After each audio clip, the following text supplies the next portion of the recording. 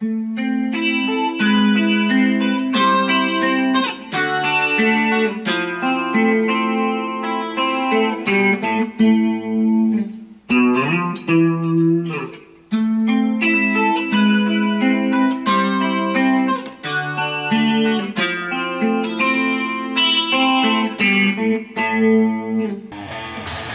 Riffs, the rock and roll guitar channel.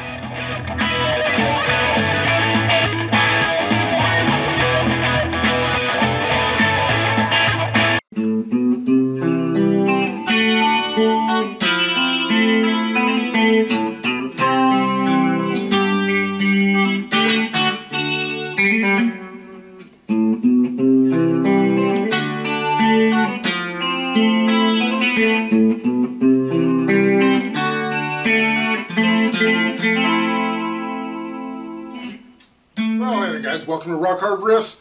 This is the guitar channel for the self-taught.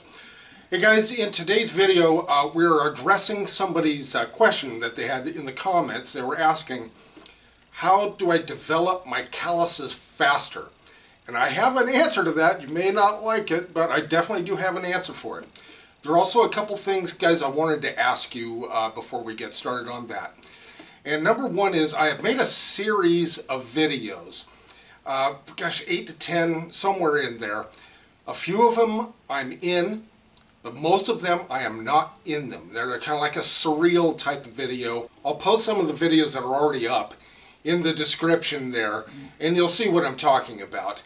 But I have several more coming. Some of them are kind of like surreal science fiction kind of thing, kind of a trip. But let me know, guys, my question to you is, does it matter to you whether I'm in the video or not? Now, it's my music, I made the music, I put the videos together, I do all the editing, all that. But it doesn't necessarily matter whether I'm physically in the video or not, is my question.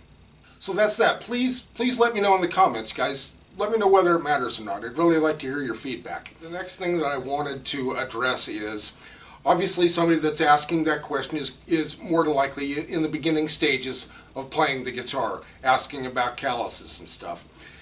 Now, I wanted to say something to you guys specifically that happen to be beginners out there. You know, you see these ads and things saying that you can do this without any pain, or do this so much faster, or do this or that. I ask you to keep in mind that a lot of the times you're just being sold something. You know, let's be honest, guys. Now, whether it matters to you or not, we don't do any Patreon. We don't ask for any money or of any kind other than selling t-shirts. If you'd like to buy one of our t-shirts, we'd really appreciate that. But otherwise, we don't do any Patreon. There's also this new thing on YouTube where you can put ads in the middle of your video. And I think the video has to be at least 15 or 20 minutes long. Anyway, but they'll run them in there. And I rejected that because what a pain in the butt it is. I watch YouTube too, and the last thing I want to see is it being interrupted by commercials, right? I don't like them either, and I try not to subject my subscribers or viewers to that either, even though I can make more money from AdSense or whatever it is. So, you know, guys, the money thing is not an issue. It's not like I, you know, don't need money or anything like that, believe me. Yeah, but I'm just not here to ask you for it. You know what I'm saying? Does that make any sense? I hope. All right, guys. Calluses. Let's move on to calluses. Is there a faster way? Everything's got to be faster. Got to have it right now. Yeah, right? Actually, there is a way to build your calluses faster. At least this is my way of doing it. And it involves more pain and more practice. Isn't that always the answer? But really, what I would suggest to you is to stay in more fixed positions, like certain chords, like Stairway to Heaven I was playing at the beginning there. There are lots of parts of this song that you're fretting the same chord over and over, and a lot of four-finger fretting. Don't forget that pinky. Here's another part.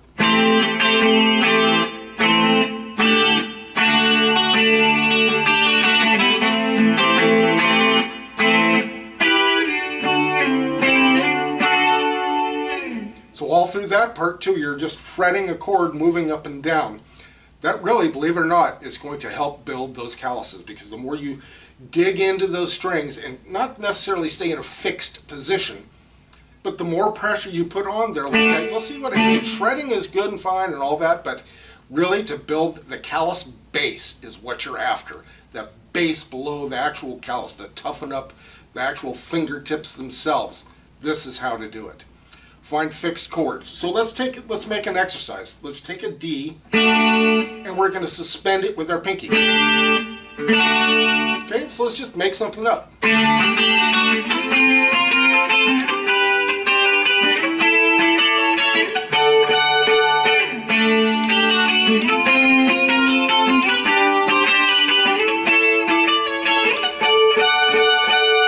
I'm just taking the D shape and moving it all the way up and down the fretboard. You can do the same with like a C shape or an F shape, etc. Alright, so do the same thing, or use your bar chords too. Those are great to do it with as well. Or if you just want to play those open, right? But later you're going to find that you don't quite use your fingertips as much as you might think. But when you're beginning, it is super important, of course, to build up your calluses. And moreover, the base of the callus. Right? So if you didn't practice for a week or so, you'll still have the calluses there, but you really do have to work them in. You can take a file or a saw or something to your fingertips, or you can do iron hands training and put them in broken glass or jagged rocks, right? I do not suggest doing that. That will rip the crap out of your hands, but it will toughen them up, but you won't be playing for a while. So if you're looking for some sort of secret magic recipe, to my knowledge, it doesn't exist. Just more practice and fixed positions with like open chords, cowboy chords, that sort of thing. So again, just to recap, do I necessarily need to be in the videos to make it entertaining to you?